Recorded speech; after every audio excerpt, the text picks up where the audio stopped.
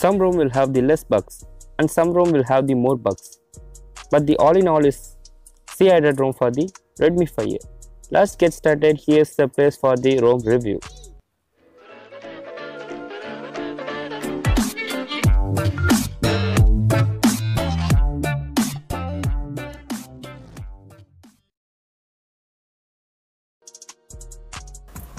And my friend, you are new to my channel, just subscribe to me and press the bell icon to never miss our updates. And this ROM review link, not the ROM, link is given below. Just download then enjoy your ROM. So for this, you want to unlock the bootloader, first one thing, and second thing is to install the TWRP. If you need that video, just comment me in the comment box.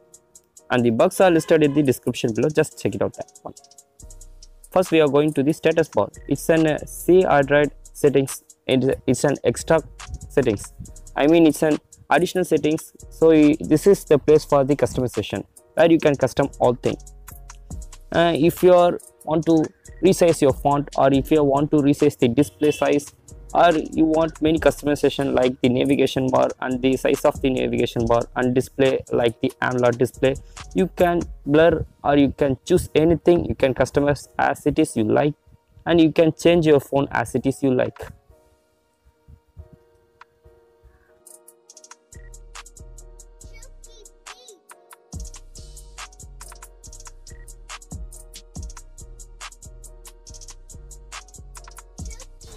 So the main thing why I want to move from the MIUI 9 to this ROM.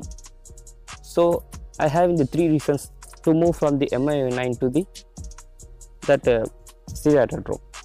First thing is customization. I know the MIUI 9 has more customization, but you have 10 times more than the C-added ROM. It's having many customization.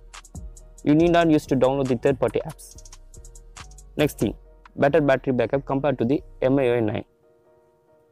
And third thing is less memory management and optimization. So these are the three reasons you want to move from the MIUI 9 to the custom ROM. So these are the pros, but we have cons of this OS, that means the bug. So the bugs are the dark video issue. So the third party camera is given as a default camera, so no problem about that bug. So that bug also fixed. So that's all about today. If you like the video, thumbs up or not thumbs down. So subscribe to our channel and don't forget to press the bell icon.